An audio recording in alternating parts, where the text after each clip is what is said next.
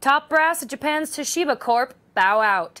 President and CEO Hisao Tanaka and his two predecessors announcing their resignations on Tuesday as an independent probe into the company's books found it had overstated profits by about $1.2 billion over the past 7 years. The panel also shined a light on the corporate culture, which discourages subordinates from going against their bosses, and found that upper management was aware of the irregularities. Toshiba stocks rose over 6% during Tuesday trade as investors were actually cheered that the released report had few nasty surprises. But the share value is still down about 20% from the announcement of the investigation into its bookkeeping in April. Toshiba is one of Japan's largest conglomerates, with several divisions ranging from electronics to nuclear power.